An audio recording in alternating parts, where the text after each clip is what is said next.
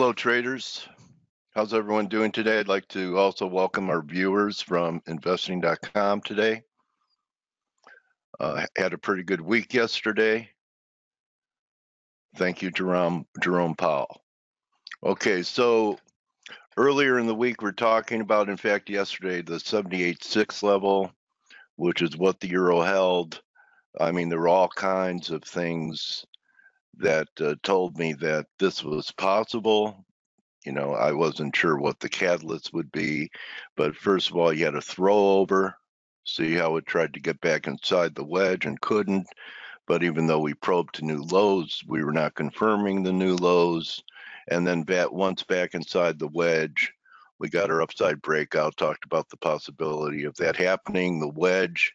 You know, I was actually tweeted yesterday that earlier in my trading career, if I didn't catch a turn like this, I would say I missed it. And nowadays, what I say is if I miss a turn like this, and although I catch a few more than I used to earlier, that it's just beginning. Okay, so yeah, you may have missed the first move out of the hole, but really it's just beginning. And your mentality should be, okay, I'm going to look for spots to get in. Yeah, nice little pullback yesterday. You know, all pullbacks, I think, to 1340 are going to be pretty well supported. You don't want to negate the breakout. So instead of saying, oh, I missed it, got in a field position, you say to yourself, you know what, this is just beginning. And now, this was just a theory and a thought that the euro might be bottoming. Now I have evidence, I have confirmations. I'm sure there are more confirmations to come, but your attitude is, okay, it's just beginning. I need to get on board, put a piece on, hope you're early so that you have a chance to build a position, because this euro could have a long way to go on the upside. So here's your 4 hour. We start getting through here. The top of the wedge, again, it's 1480. There's resistance at 1550. And if we look at a daily, same type of setup here, but why can't we retest all the way up here, previous highs? Actually know some people that are looking for a 120 handle. So on a 1 hour, it looks like, wow, am I late? But you get to a daily and you're definitely not late. It's just beginning. Good morning, Amanda. How are you? My trading warrior sister. Okay, so that's the euro. Similar situation. In fact, you know what's interesting is that the euro held at the 78.6, and then Blake and I were talking about retracements yesterday, and you know, Blake was talking about the 88.6 or 88.3, which very few people use, and that normally when you get a reaction off it, it's usually just a signal that we're going to consolidate the gains. So, you know, that could be true. We still need closes back under 96 to confirm the dollar high. But when I look at it, and you look at the COT and all the dollar bulls out there under 96, I think there's a shot for a 94 handle. And I wouldn't be surprised if we see a mid 92 handle before this dollar correction is over. Of course, it was very constructive for the market. The market doesn't like a strong dollar, and we had this huge move yesterday in the S&Ps. And in fact, yesterday I talked about that some of the people I follow, and Grega, the Wizard of Waves, was looking for higher levels, and one of my good friends was saying 28.15 was coming, and it looks pretty good. So the shorts are beginning to get squeezed. The other side of the trade is the yen, which has been very stubborn because it's been following yields, but yields sold off, yields came down, and the yen really put in a pretty negative day. It's looking very negative to me. It tested everyone's patience up here at 78.6, probably went 88.6, but to me, the yen is very vulnerable. You know, there is a possibility that we could work our way all the way down towards 110. In fact, if you use ForexAnalytix, and then you're a member and you go to the dashboard, you could take a look at some of the patterns in play. And there's Amanda again. And so, you know, you have some people, oh, look at that. Greg got long looking for 1260 in the gold. Okay. So I have some agreement. Greg is bullish euro looking for 117. And then you have Andre bearish the yen, positions coming back for him. And Greg is short bearish the yen, looking for 109. You know, some of these targets that I'm talking about.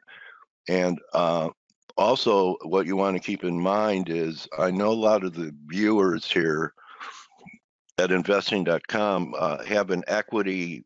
It's kind of, the equities are their wheelhouse. They may not be FX traders, but ForexAnalytix can help you too, because we do cover the gold, and we cover the S&Ps, and we cover the bonds.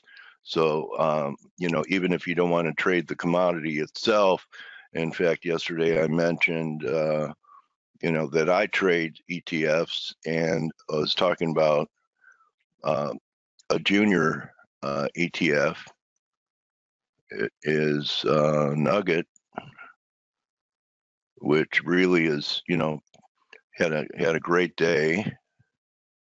Okay, so you see it on the 1 hour. So before gold exploded, we were trading down here. Okay, so I still think there's plenty left that will take out these highs here in the gold, in Nugget, and probably be heading up to, I have targets that would give me a quality of this move from here. So it's up around here, certain fib retracements, 17.5, almost $20. Gold goes 1270, 1280. Maybe we could go to 22. So you can apply a lot of our strategies to ETFs. As you can see, you know, I look at a lot of different equity issues and ETFs. So that's something to keep in mind. Gold is following through, really has the best follow through today out of anything, better than euro. The stocks indices are giving back a portion of it, and yet gold is pushing to new highs. And a lot of people aren't even long yet because they're waiting for a breakout over, you know, 1237, 1240. But this is how we could get 1260 to 1280. The COT setup is still, you know, record short positions. I think it's about time that they're really going to get squeezed. I'm not talking about a move to 1,500 gold or 2,000 gold, just taking it a step at a time, because I still believe even if we have a rally back to 1280, it may only be correcting this big decline and we get another decline. And the dollar could pull back substantially, but this not be the top in the dollar, but a top in the dollar. We have a great guest with us, with Brexit on everyone's mind. That's a equity trader, FX trader. Lydia Idem Finkley at Faith Might will be with us. Cable's her specialty. I'm going to ask her how she handles tape bombs that you get all the time. I just stopped trading it. You know, it looks like we had a little bit of a tape bomb here with euro down 40, pound down 45 with the euro up. Okay, and something else we talked about early in the week when the dollar was rallying is that the Swiss wasn't. Okay, and we got back to par. We didn't even get back to the breakdown. So Swiss still looking negative, and these moves, you know, I think we have 98.5, 98. So don't feel like you missed it. Feel like now you know a higher probability of direction for a while, and use market reactions to have exposure to short dollar positions, which could be long euro, short US dollar yen, short US dollar Swiss, long Aussie. Aussie actually was a leader, kind of a clue for gold too. You know, we could have another 100 points, although now that I look at it, it's a potential 3 drive. But anyway, you didn't miss it. It's only beginning, in my opinion, and markets don't move in straight lines. And I just think that we haven't even had the confirmation in the Dixie that I know Steve Volge wants, closes back under 96. So that hasn't happened. The trend hasn't even changed yet. So the trend changes under here. So you're not late. You just have more reasons today than you had yesterday when it was a theory or a bias. And now you have the theory confirmed by price action. Okay, I want to invite everyone to become part of our trading family. And the link is right here. And after face ends, we have a private member chat where there's usually at least 100 traders in there that are serious traders and respectful to each other traders. I really believe it's a great place to learn if you want to be a trader, to be around traders who do it not as a hobby or as a second or third, avocation or vocation, but actually this is, how they take care of themselves and generate income to put a roof and food on the table for themselves and their family. And there's many ways to skin a cat, and trying to choose the right broker sometimes can be pretty confusing. And that's why we have partnered up with Forest Park FX, and you can have your subscription paid for through your trading rebates. And in the US, you could have a check sent to you based upon your trading activity. So encourage you to get a hold of Trent and Justin. I call them a broker of brokers. They have economy of scale, so they can negotiate good clearing rates that give you rebates instead of you going in there as an individual. So they're our allies. They're our sponsor. They're a great resource for you when you're considering having additional accounts or changing brokers. So with that being said, I'm going to bring on Blake, and it's interesting how we were talking about the Dixie yesterday, Blake, at 88.6, and pretty good reaction off that level. Yeah, and good morning, by the way, Coach. Hey, I was actually I was a little upset with the way that I traded the dollar yesterday, and not because I didn't make money, because I did, and I made decent money too. I should have made a lot more money. I had it all planned out, and I had everything planned out, and I knew that we were going into this Powell testimony off the back of a very hawkish vice chair speech just the day before. So we were going into this Fed, it was a speech at the New York luncheon at the New York Economic Club, or whatever the proper name is, excuse me. And I knew that there was a risk that he was going to be dovish, maybe backpedal a little bit of Clarita's comments, and also, for the lack of better terms, maybe succumb to some of the Trump pressures of, Trump's been obviously hounding Jerome Powell and saying that I made a mistake, and the Fed's the cause of everything, and putting the blame. Now, the Fed can say that they're independent until they're blue in the face, but when you have the president of the United States that's really trying to discredit the Fed and talking, really putting all the blame on the Fed, it's got to weigh on his psyche at some level, and like I said, you can deny it all you want and say that well, the Fed is supposed to be independent, blah blah blah blah blah. Anyway, I think that was a risk, and on top of that, U.S. economic data has been slowing. So and that's why when you look at like Clarita's comments the day before, and he was so hawkish, you're like, wow. I'm like, is he seeing something that I'm not seeing? And then, Powell basically, walked back everything, and the dollar slumped. And because I knew that was the risk, I was already prepared to short the dollar. But my mistake and my aggravation doesn't come from making money or being short the dollar. It was for not pressing a little bit more aggressively being short the dollar, because that was my bias. It was my technical bias, being the 88% retracement that you were talking about. It was all the wedges that we saw in the dollar and other currencies, not just the dollar index. It was, it was the look that we had in the euro at the bottom of the channel, the US dollar Norwegian krona at the top of the wedge, the dollar Canadian, a failed rally attempt at the highs, possible double top. It was in the Aussie and the Kiwi being resilient, bouncing off of support. The Kiwi was already giving us the bull flag pattern. I had all the evidence in the world that the dollar was going to turn lower yesterday,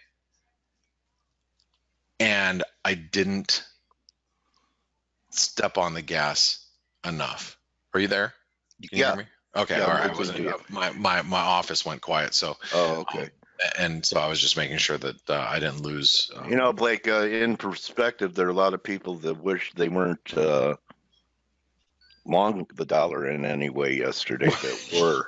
Yeah. I'm just saying sure, that. Yeah. I do that too. I let a lot of windfalls, and I could have been more aggressive and everything else. And I'm just saying, to put it in perspective, you were the right way. But we're all our own worst critics. And we are, but that's the fact of the matter is that I should have been more aggressive, because all the stars had lined up yesterday. I know you did. And I just didn't. I mean, like I said, I made money. I can't complain about making money. It was just, I could have made a lot more, and it would have been easy. And we knew going into yesterday that the dollar was positioned very. It was off kilter anyway. It was way too many bulls out there. The bullish sentiment of the dollar, the bearish sentiment of the euro and the cable, and I didn't trade the cable long, and it's still trading heavy. I leave the cable alone right now, probably for the next week and a half.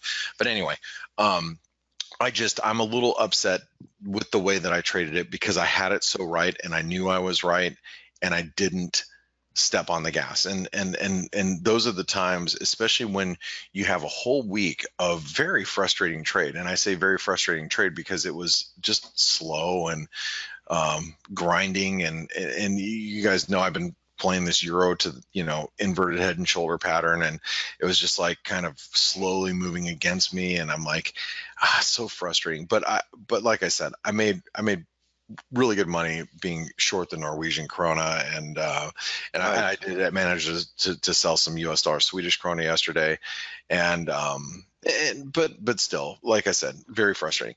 But that's neither here nor there. Because if we're going to 118 or so, Blake, you're going to have a chance to put the pedal to the metal again. Well, okay, so let's talk about that. So let's talk about, Okay. well, let me talk about a couple of things. First of all, you guys know that tomorrow you have to be here. In exactly 24 hours and 40 minutes, you guys have to be here. We're going to be hosting an interview with Ronnie Schlapfer, which is, if you're an FX trader like me and you've been trading for 20 plus years like me, you've heard of the BBC documentary or seen it multiple times of the $1 billion Day. Ronnie is one of the 3 traders that the BBC highlighted on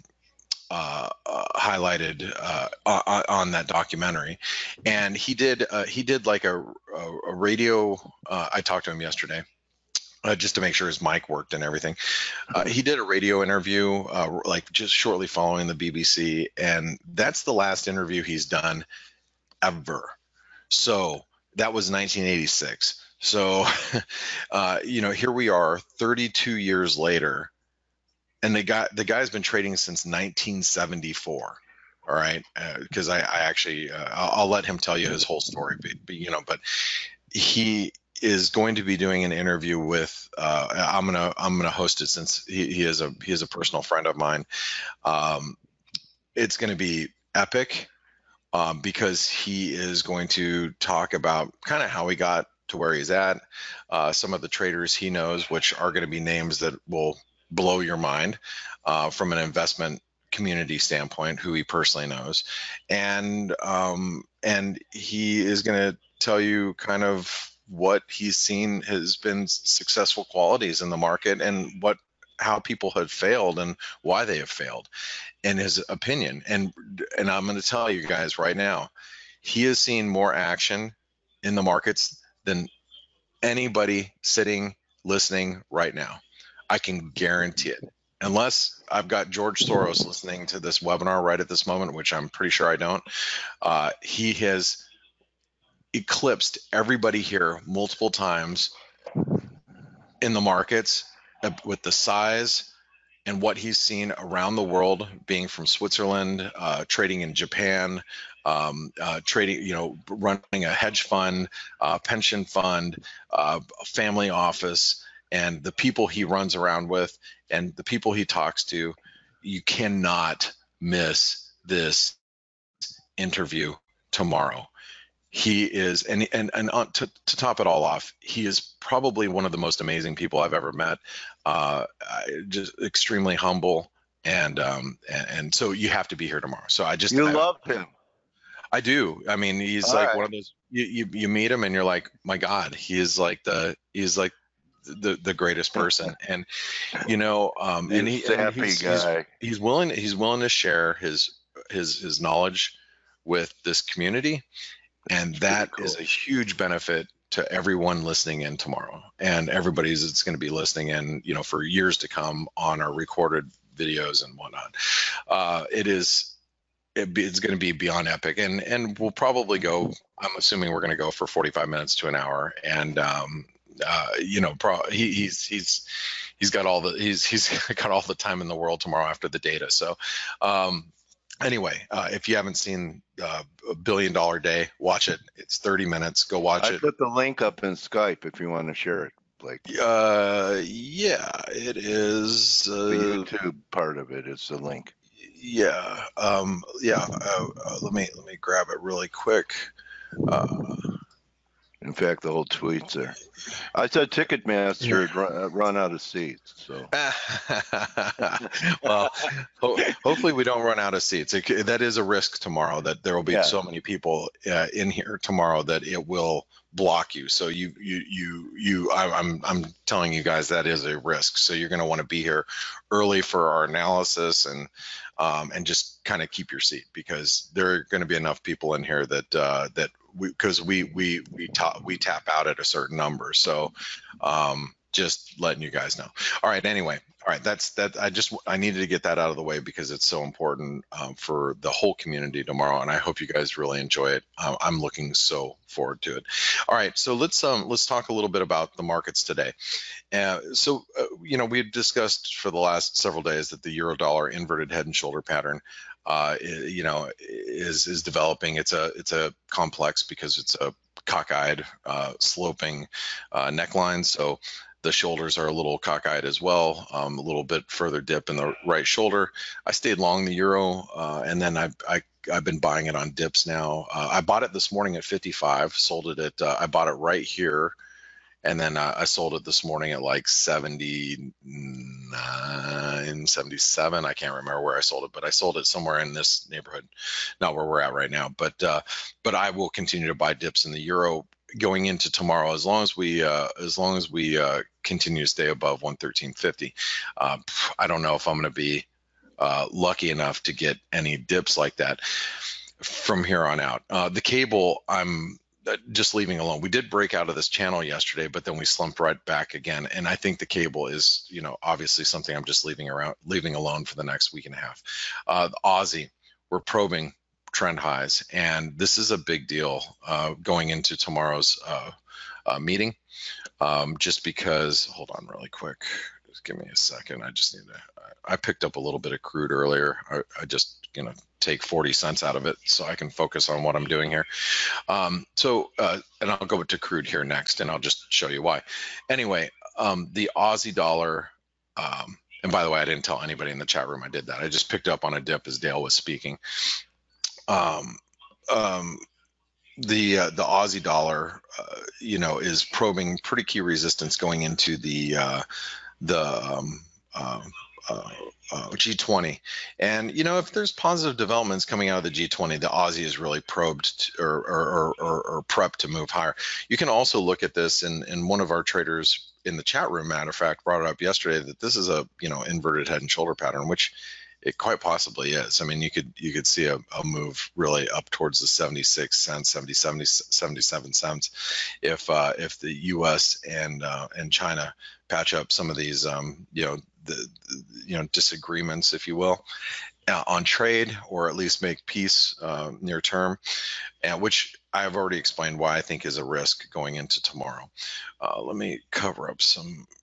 I shorted some U.S. dollar Norwegian krone. I've been scalping in and out of this thing, so just wanted to take some profits there. Let's see. Yeah. Okay. The dollar Canadian. Possible risk of a double top, false breakout yesterday. Trend line comes in around 132, 2030. It's going to be really key support on the way back down. Just watch that Canadian, especially with crude. Now let's talk about crude. So if you use ForexAnalytix and you go to the live or update history, you go to WTI 2 hours ago, basic technical analysis, read the intraday analysis. It says crude took the stops below the 50 level in Europe as we had expected. Because if you look at the previous analysis, crude is trapped in this very steep down channel, and we are once again testing the 50 level, and stops are probably building below the figure. So longs, be careful despite the oversold and divergent RSI. That was yesterday's analysis. This morning, but the lack of follow through and divergent intraday RSIs may allow for a bounce higher. That was crude 2 hours ago, and then crude ripped. You can see here's crude oil, right?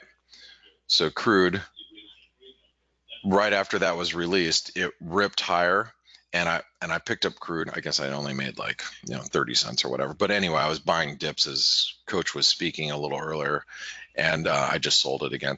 But I think crude, you got to watch it. If crude breaks this resistance, which is the channel resistance, which roughly is I think this is where you start feeling more confident about a bigger bounce in crude, about a break above 52.90, which I doubt is going to happen today. But with a false breakdown, there is a risk now that over the next 24 hours we do this. And if there's a positive meeting between China and the U.S. before the G20, a good, nice little positive headlines, crude could, Good morning. Hey. The low is exactly at the 78.6% fib of the June 2017 low to the high. So it was also a very nice retest of a good fib level. Awesome. Okay, well, with that being said, I'm going to pass it over to you, Steve, because it is we have data coming out here in 2 minutes. So it's a perfect segue to here is Steve. You guys have a great one. I will see you tomorrow within 24 hours of right now. Make sure you're here so you have a seat for epic interview tomorrow with Ronnie Schlapfer. So thanks, Steve. Thanks, everybody. And thanks, Coach. Talk to you soon. You're welcome, buddy. Good hunting, Thank you, Blake. Blake. See you later. Hey, Thanks, Steve, before you get started, I'm sorry to report that I don't think you have a shot coming in between the bromance of Blake and Ronnie. I know you've been trying for a while, but I think you need to let it go. It's okay. It's okay. I've already won the heart of Stelios, so then you don't know what's happening with me and Stelios. All right. Moving on. We have core PC in 5 seconds, so let's have a look. This is an important number for the Fed. They always watch that, their preferred measure of inflation, and let's see. It's ticked down to 1.8 year on year.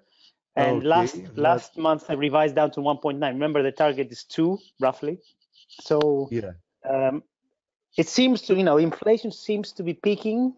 Obviously, we need more data to be sure about it, but it seems to be it's a little bit lower, but definitely that can help with dollar weakness accelerating. So in essence, it can help with yesterday's, because if we have a look at the DXY, you can see that yesterday we had an outside black candle, which in essence is quite a powerful reversal candle. We had already been talking that the move higher in the dollar was lacking momentum. We're still holding within this channel, but definitely lacking momentum. I mean, the upside momentum was waning since August, actually, since this high, because you can see that the RSI, we got a high in August, and then we surpassed that high once, twice, and RSI still didn't manage to make it above the previous high. So that was a good indication that there is no strength to this dollar rally. Blake already showed this very nice reversal that we're getting today, exactly from the 78.6. That was actually the fun part, is that I actually got stopped out yesterday. I took some profits on my crude long, and I got stopped out on the rest of it on break even, but I had left over 1/3 of a position since I was building the previous one at the 78.6, which I had actually completely forgot to remove.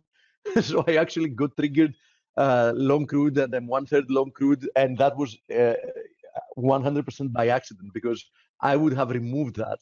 But sometimes you make a mistake, you forget something and it goes against you.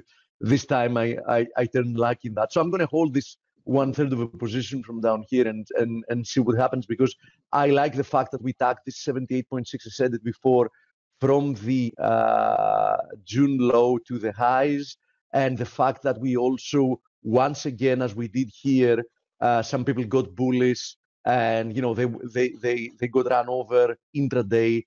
So if we can pass above, if we can close above 52. 20, let's say roughly, I think that then we're headed for a bigger corrective move higher. But it's too early. Let's see. On the other hand, I'm seeing the first cracks here in the Euro USD to the upside. But my preference, and I said so some time ago, my preference is this one. It's the USD Swiss. I think this was a textbook channel. That's why I also made a peep here. This was a textbook bear flag.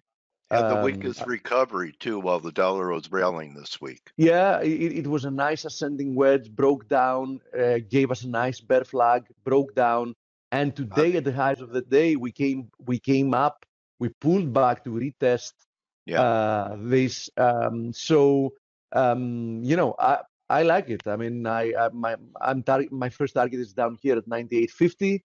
So I think we have at least one more leg lower at the very, very least. And I think that 98.50 is a conservative target. Of course, let's see if we start building some momentum. I'm obviously only going to take out, just a, part of I'm going to scale out some here, but I'm going to hold more because you know how it is. I mean, my short in crude started as a position that I was looking for a corrective move lower, and look how it ended up. I mean, everything starts. I mean, even a new bear market can start as initially as a correction. I'm not saying that that's the case. I'm actually seeing decent chances that this is a corrective move lower. But even if that's the case, we have a nice technical formation. It's easy to read, and we have a first target. And if you actually sold it at the retest when I initiated the pattern in play,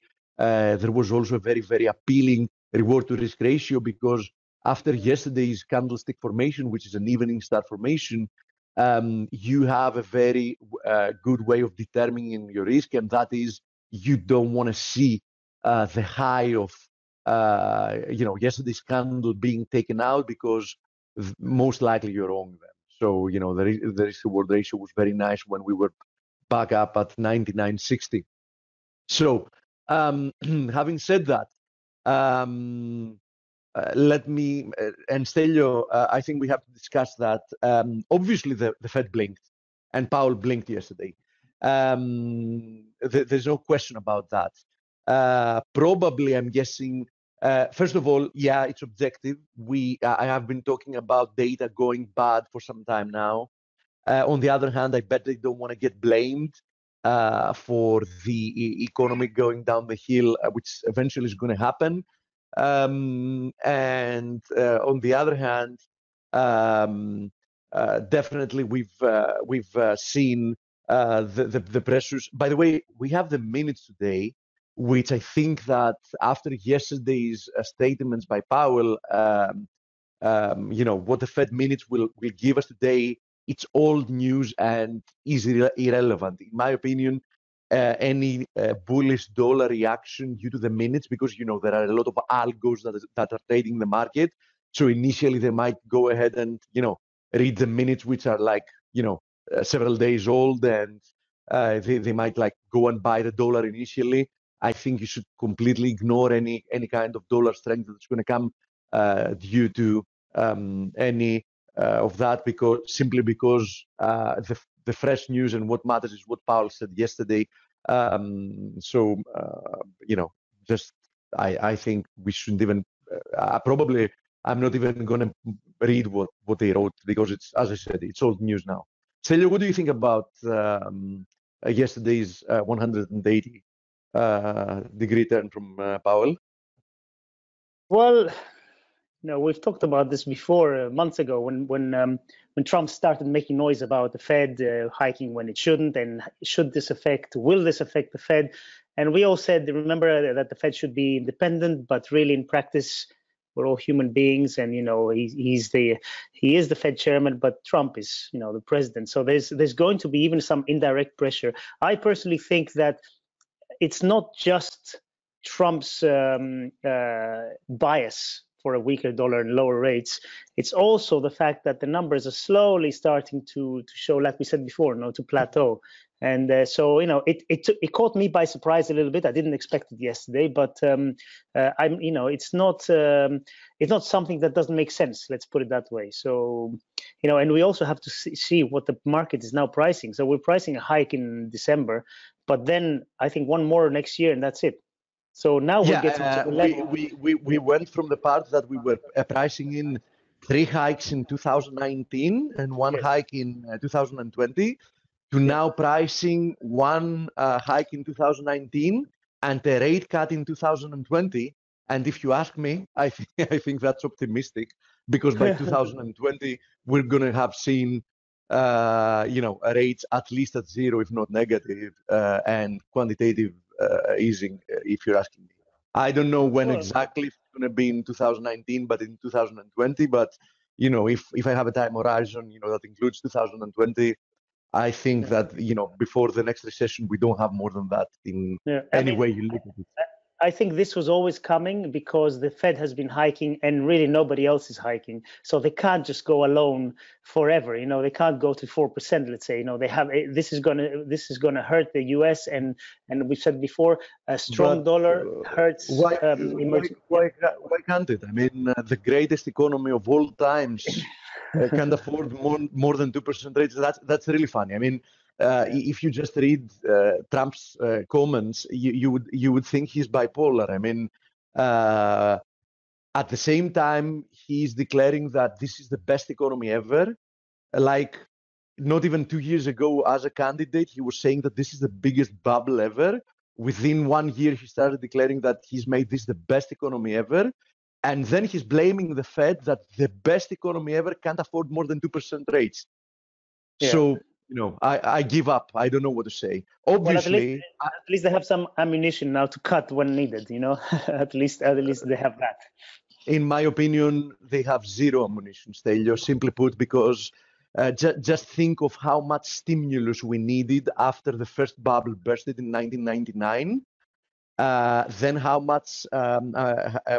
much stimulus we needed after the second bubble bursted in 2008. And just consider where we currently are. Fed's balance sheet being still above 4 trillion, rates being at merely 2%. The previous time that the crisis started, was it at 5 or 5.5? Was it in 2007-8? What was it? It's roughly 5%. Yeah, somewhere there. Yeah. So this time it's not even going to be 3%, and now we have a bloated balance sheet. And not only that, if you remember, and I'm going to go straight to analysis after this. We don't need to talk more macro stuff because I know a lot of people just want the technical analysis, but it's always a good thing having the broad picture in mind as well. And add to that the fact that even when asked by the Congress back then, Ben Bernanke was saying, no, we're not monetizing debt because we don't intend to keep the balance sheet of the Fed. We don't intend to keep, that in the balance sheet of the Fed. We intend to, inflate the balance sheet for a, short period of time, and then we're going to sell off, the holdings. So it's not monetization of debt. It's like short-term relief. So now, when we go to the next recession, and it's proven that this is a one-way street, and once you go into this, once you take this path, there is no going back.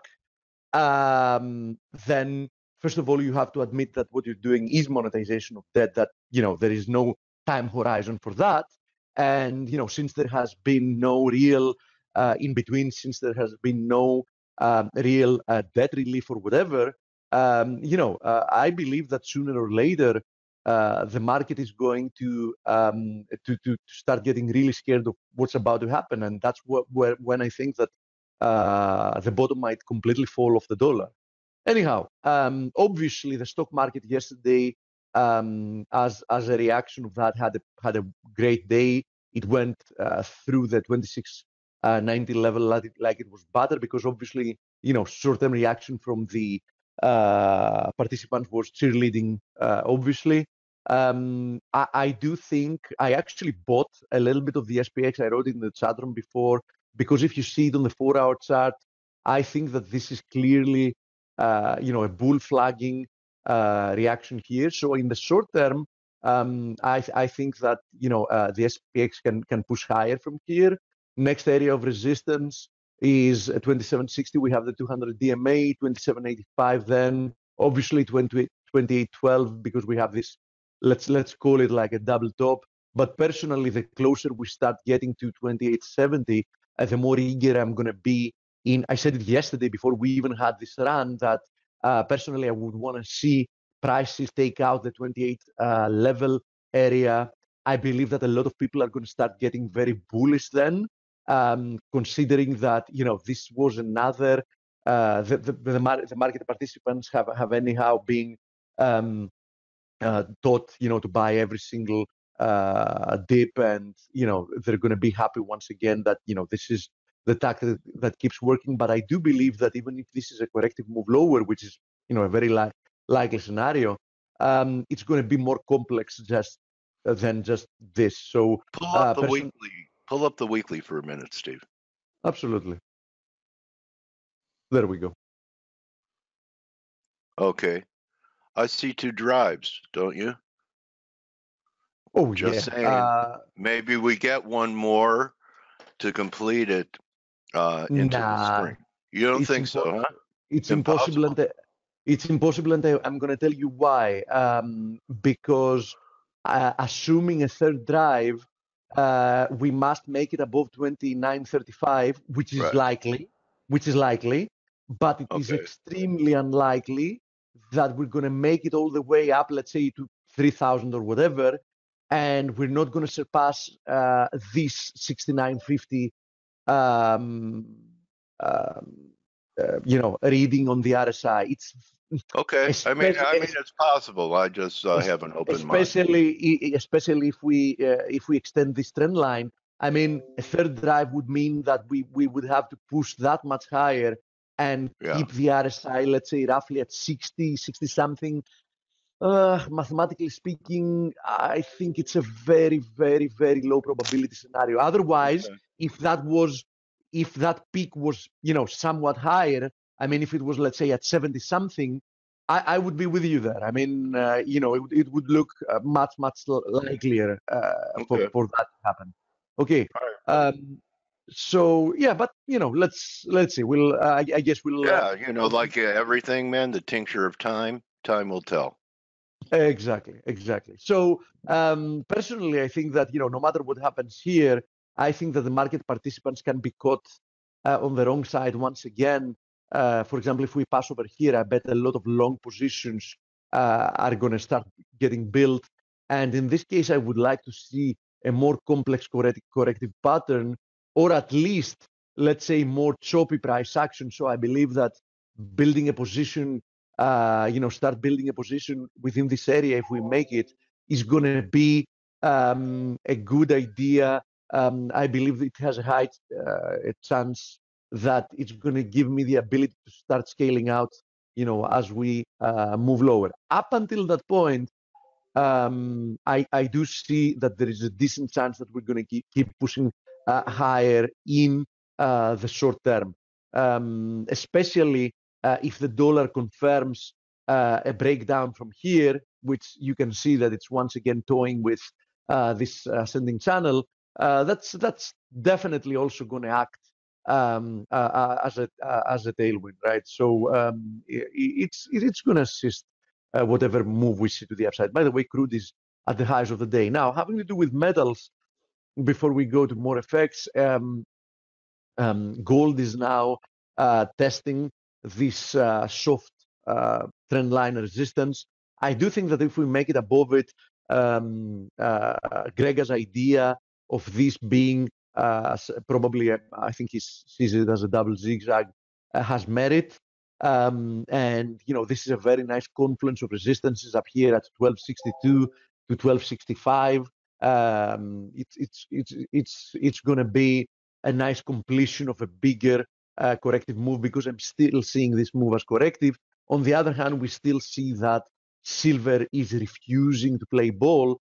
So, if silver keeps underperforming, it wouldn't even surprise me if gold actually made it there and silver just ended up retesting this descending triangles resistance. I said it yesterday as well, that obviously if you're looking for dollar weakness and the bounce in metals, gold should remain among the two precious metals. Gold should remain your weapon of choice, because I think it has a much better chance of still overperforming for a period of time, especially if we are developing corrective moves.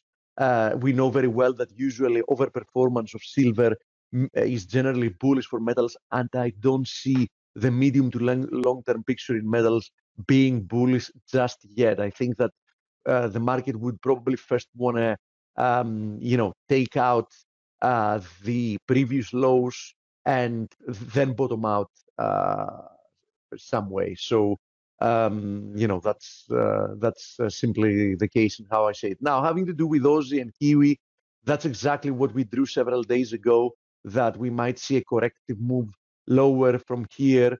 We didn't even make it again to the support level. We're now testing confluence of resistances. I do think that what I drew there, sorry, this is the Kiwi, and then I'm going to go to the Aussie, that the Kiwi has a good chance of making it to another confluence of resistances, which is up here at 70 cents 50. It's the 61.8% FIB, and if you go back, you can see that this area has been multiple times a support resistance. And if you check the Aussie, you're going to see that something equivalent here. I was looking perhaps for another pullback towards the 71.60 area. We did pull back. We didn't make it down to the 71.60 area, but now we're breaking above this resistance. So I do think that the next target worth mentioning of is, I know there is a 38% FIB at 74.50 almost. But personally, from my personal experience, support resistance areas are even stronger than FIBs.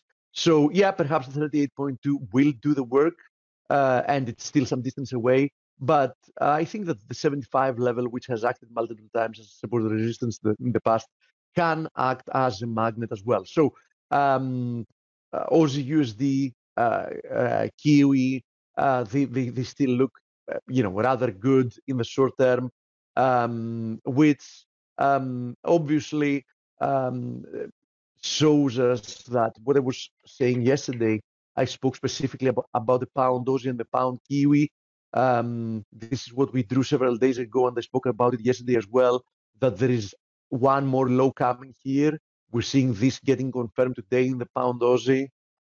And if we go down to the pound Kiwi, you can see that pound Kiwi is also confirming this move lower that we mentioned yesterday. But I would now start being a little bit careful, because I think that we might make it a little bit lower from here, but at some point, perhaps 183, 185, 183, we will find some kind of a low and then bounce higher for a larger recovery, because this first leg down is already very mature. So as I advised yesterday, personally, I would rather wait for one more low, then a rebound, and then looking to sell into strength, because selling into this short-term recovery would have been a decent short-term trade, especially if you look at it in the 4-hour chart. You would see that we had textbook corrective moves higher, but since the trend was quite mature, as I said, I think there are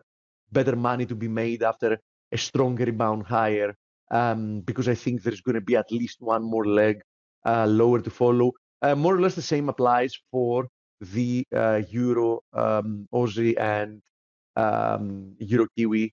I showed those yesterday. Now, having to do with the Euro Pound, because we haven't checked that in a couple of days, this is what we drew last time we were looking at it. So that was like previous week or the week before that. Perhaps a pullback down to retest this 88.50 area. Actually, this pullback ended up being a little bit deeper than that.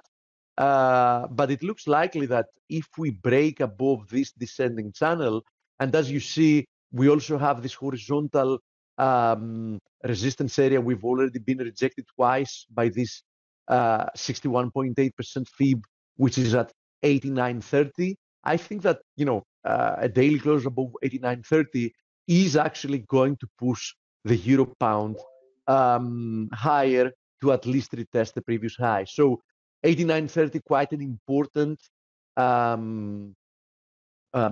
resistance, and I do think that it can accelerate afterwards. A Euro Pound, obviously, toying around with the pound currently is a tricky game, because we know that any given day we can get whipsawed by any news bombs or whatever. But from a technical perspective, if I completely ignore the fact that news-driven spikes can mess around with any pound pair, and if I was completely unaware of what's happening with Brexit, and I was just looking at this chart, as I've said multiple times, this is cable, the pound versus the dollar. I think it's simple to interpret that this is a triangle, and there should be at least one more thrust lower from this triangle. Now, I don't know how low this thrust can take us. It can just be like a small thrust to take out anybody that has taken a bullish position. So it can be like a thrust towards the 78.6 of the post-Brexit low, and then we can have like a big reversal. But just by looking at the technical picture, I would expect that this triangle would break, even if that's in the short term, to the downside. Okay. Now, personally, I'm staying away from it, because I'd rather trade something that has less chance of producing very erratic price action due to some statement or whatever else, some parliamentary vote or whatever else happens. But I'm just having a look at it and telling you what I'm saying. Now, USD SEC, I still have partial position here. The more the days pass, the less I like it, because this looks like a consolidation, which can end up pushing to the upside once again before lower. But on the other hand, if you look at the USD NOK, you can interpret this quite a big reversal yesterday. If you take this intermittent trend line, you can even see that as an ascending wedge that is breaking down. I know that Blake likes this as well. On the other hand, I want to see how it's going to react when it comes back, when it throws back, because if we're talking about a bullish break, this is called a throwback and retests this broken trend line.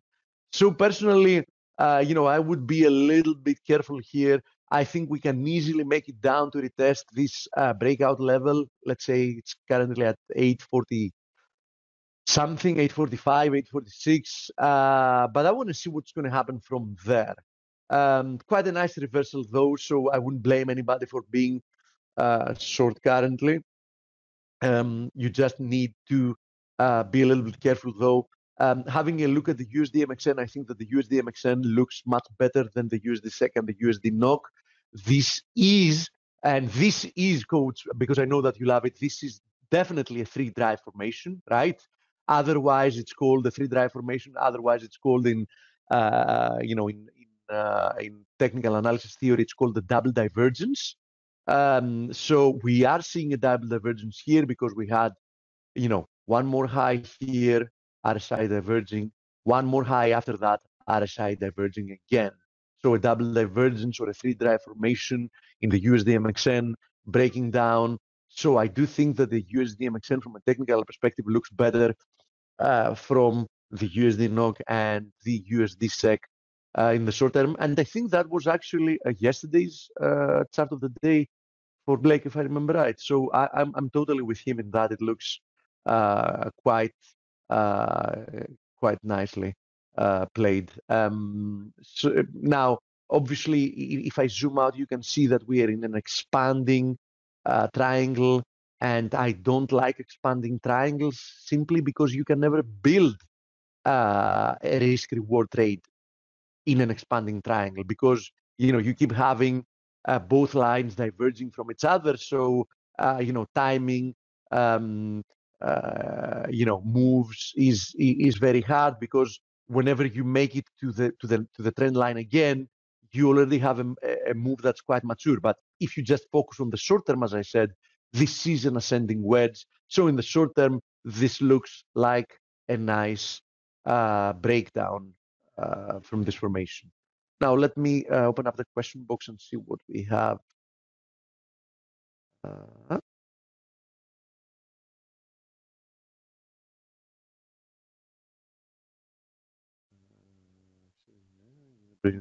Okay, USD CAD. We have a question about USD CAD. I think that Blake showed that, but let's have a look at it. And then I had questions before for Amazon. Okay, so USD CAD, yes, it does have the potential of this being a double top. But on the other hand, we still have the potential of actually pushing higher towards this ascending channel resistance. Now, for me to turn bearish here, I would want to see this ascending channel break to the downside. Definitely a bearish day, the one we had yesterday. Started up as quite bullish, then it ended up being a shooting star. RSI was already diverging. So in the short term, a pullback seems quite likely. But we need to see more than that to confirm. In general, the dollar looks like it can end up pushing lower. It lacks the momentum, but it still hasn't confirmed. So keep in mind that it's a little bit premature. If you're taking positions, just keep that in mind so you adjust your risk reward equivalently or your position size or whatever you think. Now, nothing has changed in the DAX, by the way. It's still in what likely is a descending triangle. For this to become a bullish formation, we would want to see this previous high at 11,650 taken out, so we can actually then look at it as a double bottom. But until that happens, we have to treat this as a descending triangle, and it has a high chance of breaking lower. This one, okay. So, Coach, you have an interview today, right? Yeah, Lydia's with us today, Steve. Oh, yeah. You've already told me. Is she here? Yes. Okay, perfect. So then I'm going to pass it. Sorry. I had promised to have a look at Amazon. So give me a few seconds for Amazon. And then I'm done. So having to do with Amazon, a very nice reaction, after a very strong pullback.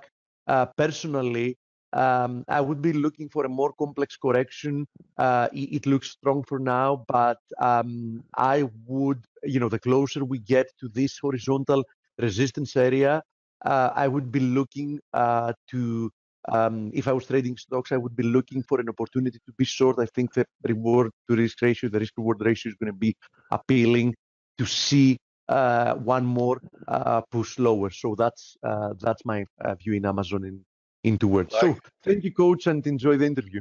Okay, buddy. Hi, Lydia. I'm going to make you the presenter now. Looking forward to speaking to the cable queen. Great trader, mentor, teacher, Lydia Idem-Finkley. Welcome back to FACE. Hey, thanks for having me.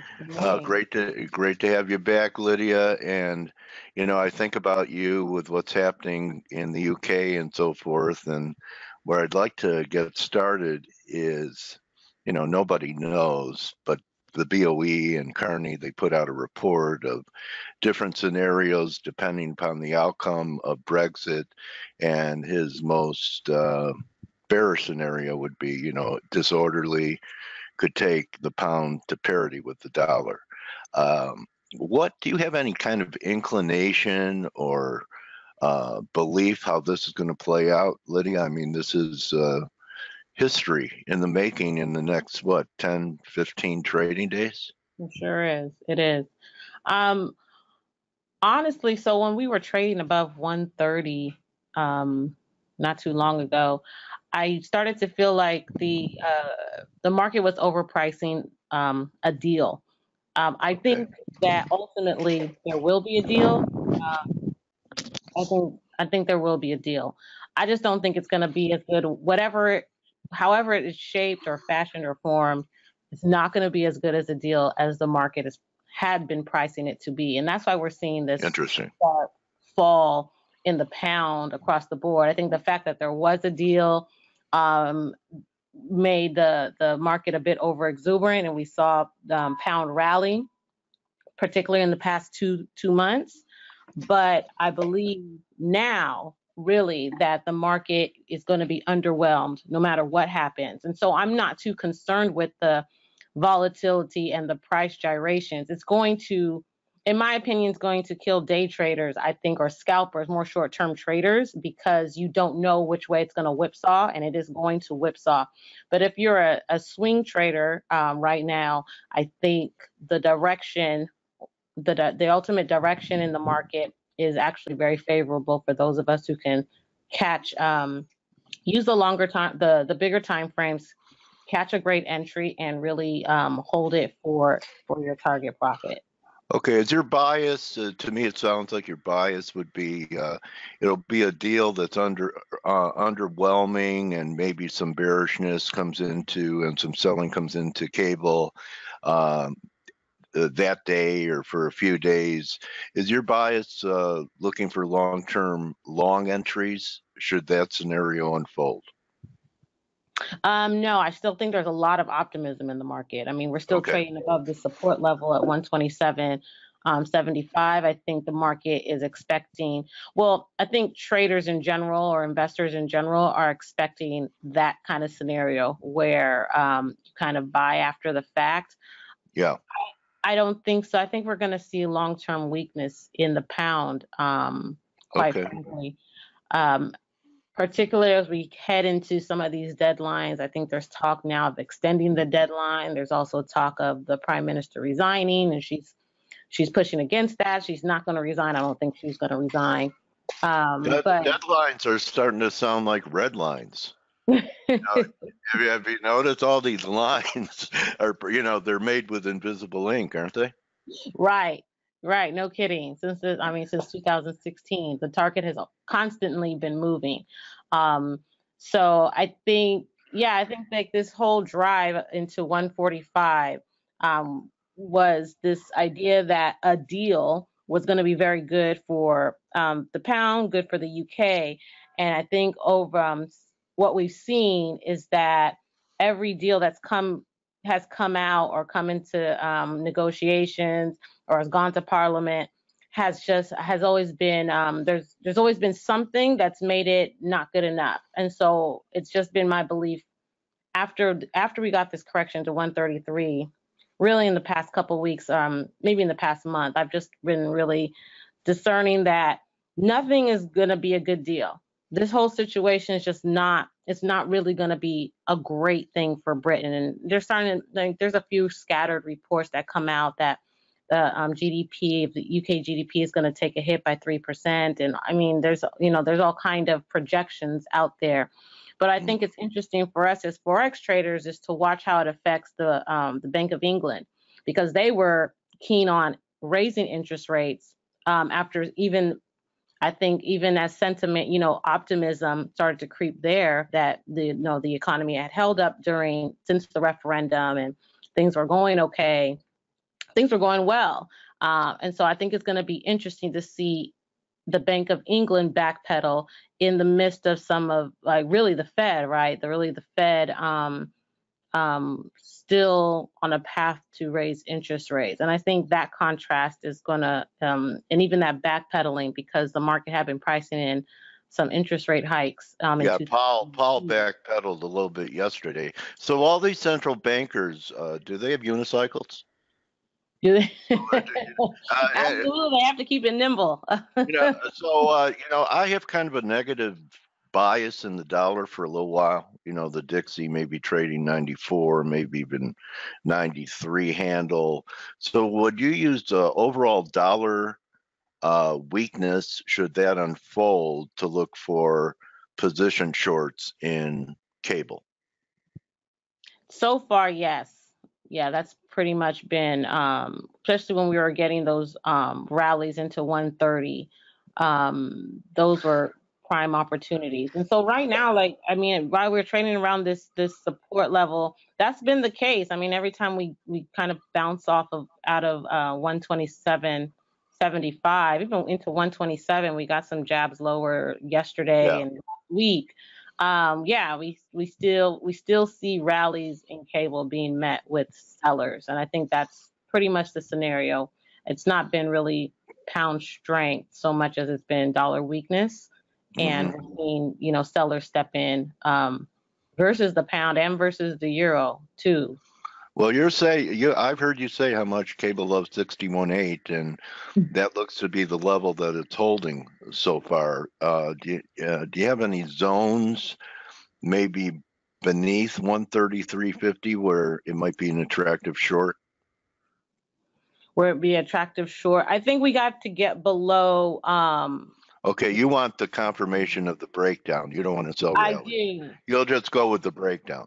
All right. I mean, if you want to go below a zone, you want a confirmation of this break. Otherwise, I prefer I prefer rallies, really. So it's been this was the drive last week where we had the announcement. Well, not last week, maybe it was 2 weeks already.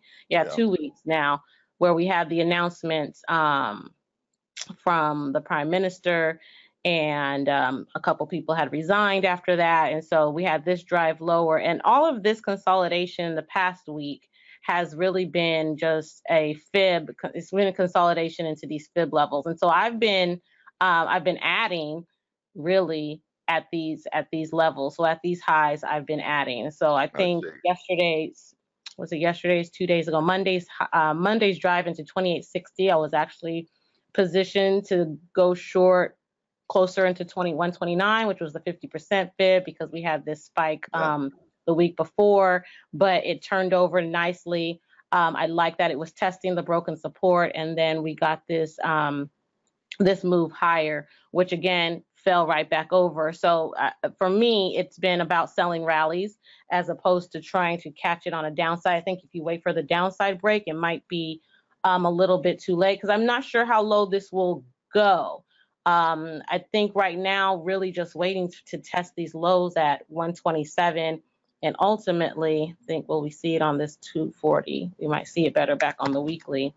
Yeah. But really trying to get a break below this 126.50. This is a 126.39, 125.89. So I'm really looking for us to get below this zone. So I don't know. I know I have a lot of lines, but if you can see, really, the big one is 127.75, where we've been pivoting around.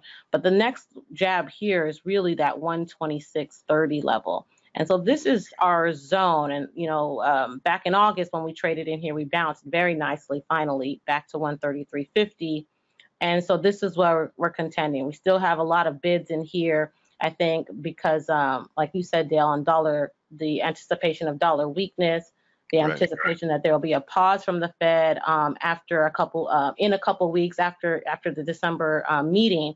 So I think that's what we're seeing here. And so this is just our support zone. It looks like if it gives away, Lydia, the high at 144, the recent lows 27, call it 17, that on it measures 1,700 handles lower under 127 gives you 110. 110 in cable? Yeah. You know, I can't. If you have a quality from the high in April to the low last summer, and then the best the rally did was 3.5. So you subtract the wave down, the first wave down from 33.5, 116.50.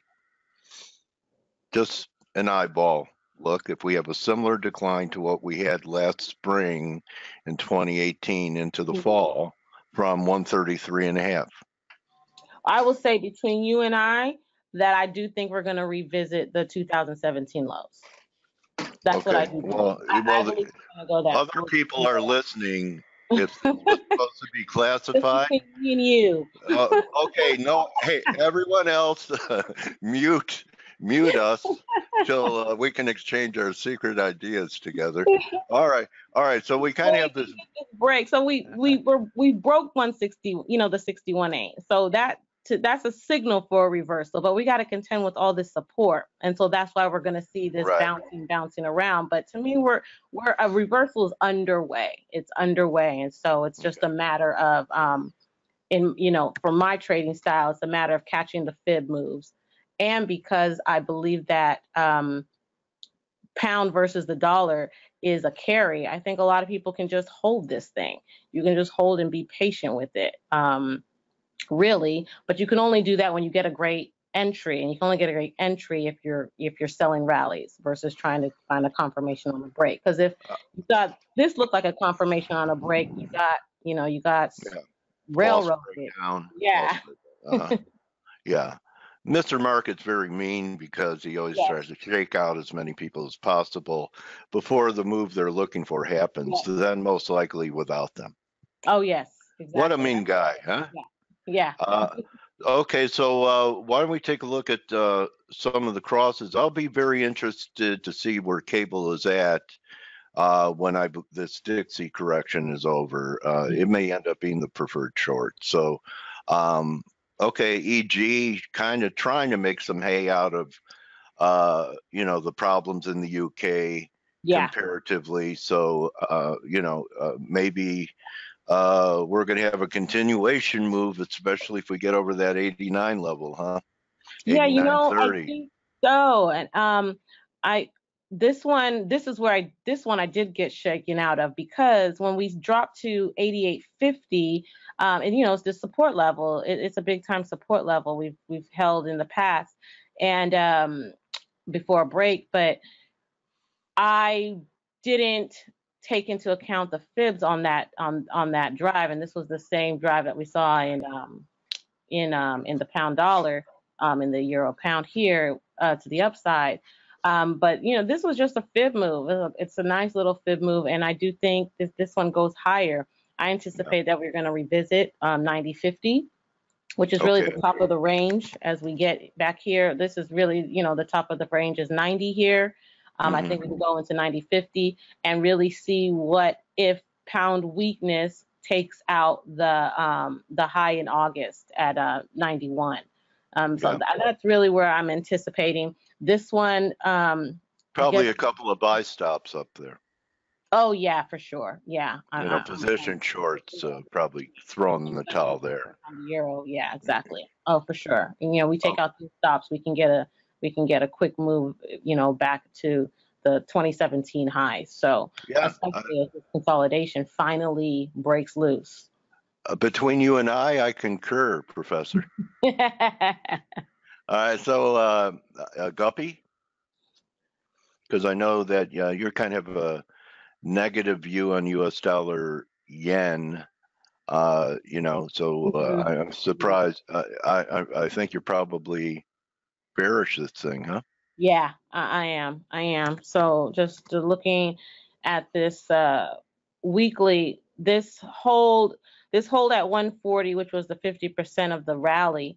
The fact that we haven't been able to break above 150, stayed below it quite nicely. For me, as a trader of the fibs, we're going to get another move that sees us below 140. So the longer we stay below here, I mean, to me, this is just a waiting for this to move quite lower. I think we can move here. So we zoom in, and really after this, this is the Brexit announcement or deal announcement. These spikes higher and have just really been fib moves. So again, people are you're just trying, like you said, especially this time of year, Mr. Market, trying to shake folks out, and really just be consistent to the lows. We should get new lows here. You got to, this time of year, that's a great point, Lydia. You really have to let your trades breathe. Yeah. Or you're going to be, picked off, right the market, wrong the trade, wrong the trade over and over again. Yeah. So this is, so, or use less leverage when use wider stops. So, okay, I'd be interested in pound commodity currency view with what's been happening. Go ahead. So my favorite one has been the pound CAD, to be honest. So this is the one I have been trading over the Aussie and the Kiwi lately, even though there's been some great moves, particularly in the Kiwi. But this one has been my favorite, mostly because it's range bound with a bias to the downside because of the pound. I also think that the Bank of Canada is a bit more hawkish than the market appreciates, and obviously much more so than the Bank of England. So I've been liking shorts up here at 72, 72.50. This was the Brexit drive lower, and really I've just been adding above 170. So every time we're getting above 170, I wonder, do I have a fit? Yeah, because just like everything else, after that announcement, we've been seeing this consolidations and taking it to this fib, and it's been, folks will say that it's range bound. I just think that there is a consolidation period, and we basically everyone's just kind of waiting to see what deal comes next for the pound. So this, if you're a short term, I don't know. It works for short-term traders. I think there's some well-defined ranges within on these shorter time frames. I think there's some nice ranges on a couple of these pairs. But if you're not patient enough to get a favorable entry, this is not the pair. This is not really the currency with the pound to trade. So, a lot of people ask me, what are you doing with the Brexit, with the news? I mean, I'm doing what I've always done. Which is wait for technical setups to show themselves and take profits or when they meet their target. So nothing about my trading has changed. I would say that I've been more patient. I've been actually more, let's say, persistent, because like when we had this, I don't know if you all remember 2 weeks ago when Prime Minister came out, and then she went back in, and then Parliament said yes, and then they said no, and then people resigned, and we had all this choppy volatility in 48 hours. I mean, I was going short and getting stopped out. And I was going short, and I would move my stop to break even because, I mean, you know, we got these down and I get stopped out. I go short again. When I was, and finally we got this drive lower. So I was reflecting on that because I remember 5, 7, 10 years ago, the younger trader in me would have flipped long and gotten killed, you know, because I would have gone short, got stopped out on when it came back up, and I would have flipped short to try to, oh, it's going to go back up, and no, it's still down. So what I would say is be persistent in your views. Don't let the volatility make you flip on a whim. And I think that's what a lot of us do, and especially when we're new to these markets. Yeah, that's in particular. That's a pearl. That's a pearl because, you know, I mean, I came in this week bearish dollar, and there were a few times I was ready to lose my conviction about it, and you really have to hold on to your convictions during those times. And and pros, you know, a lot of amateurs, when they get stopped out of a position, they blame it on the instrument. They go, "Oh, I got burned in the pound." No, the trade was wrong. And then they look at another pair because, you know, it reminds them, you know, well, I'm not going to lose money in the pound again. I'm just talking about, you know, real chaotic psychology. So professionals will stay with the market even after a couple of unsuccessful entries if they still believe in the trade. So nice work. Yeah, I also want to say that I remember, and I think last time we talked was before the October sell-off in equities. And, you know, I know that you also are an RIA, and you were, you know, being patient, and it was lonely for people to be patient, saying there'll be a time where there'll be stocks will be offered for sale where I could put cash back to work. So that was a great call, Lydia. Have you put your cash back to work, or are you still cautious here? I'm still cautious. Okay. Yeah, I think that as long as we're below this 72, okay, we've popped back up today. Yeah, but I was cautious as we were still below. I get better on the daily, but as we were still below 72.20, especially last week. I was really surprised at the weakness last week. So still cautious, but yeah, I honestly I think that this is a buy the dip scenario, and I think you have to be cautiously doing so. I don't think that this is a capitulation, or I'd love to see a move to 2,500 in the S&P. I would love to see that, but you know, you see what the market is doing, and you take what it gives. Maybe we're going to get a Santa Claus rally, and we get a sell-off in January, as we've kind of done the last 2 years. So I'm still cautious. We're in lightly, so not a huge move of money, but we can dabble in on this dip. I think it's a nice dip to work. I really wanted to see some kind of move lower after last week's weakness, but we're getting a pop here, and so we'll see if that lasts. We've had a couple of pops in the last several trading weeks, so so we can really get decisively above this 2,800 level, and really these highs up here at 2810, 2815. It's really there's still a chance that the market can turn over and move lower. But right now, it's pretty constructive. Yeah, great call. So I look at this time as being a good time for you to show your website and let the listeners know how they could find you and what you have to offer at FaithMight.FX. Thank you. Yes, so if you come to my blog, faithmightfx.com, you can learn with me. And so I do some mentoring. I do mentoring and coaching with traders wherever they are on their skill level. And you can look out for this beginning class turning into a more online piece where you can do it at your own pace, as opposed with meeting with me one-on-one, and then leaving the intermediate and advanced really for that one-on-one interaction. Or Dale mentioned the IRA. You can have money with me to manage, or just get investment advice, and you can see more about that on the firm's website, FM Capital Group.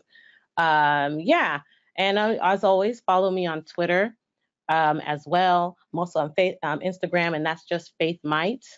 Okay. I think a couple of you have been coming to me at Faith Might FX, which I do have that handle, but I don't do anything with it anymore, or at least with it currently. So on the social media, I am Faith Might. But the blog, Faith Might Faith FX. Might has mighty faith. My trading warrior sister, Lydia, thank you so much for coming here today, and I wish you and yours a Merry Christmas, a great holiday season, and may pips rain down on you like snowflakes during a blizzard. Thank you so much. Thank you, Dale. Thank you so much. All right, Happy Lydia. holidays to you too. Merry Christmas. Thank you, Lydia. Thanks, everyone. All right, that's a wrap for us today. Don't forget, we have Ronnie tomorrow. Lydia, you probably want to see this guy because, you know, Blake, if Blake thinks the world of the guy, it should be, it should be a great interview. So, okay. All right. So I hope everyone had at least caught a piece of dollar weakness this week, and encourage people to, you know, follow Lydia at the minimum. And we'll wrap it up, TGIF, in a big way with Ronnie. So good hunting, everybody. Thank you, investing.com, for hanging out with us today. You're welcome, Marius. And remember, most of all, don't just count your pips, count your blessings. And we'll see everyone to wrap up the week tomorrow. Adios, my trading warrior brothers and sisters. Enjoy the rest of your day.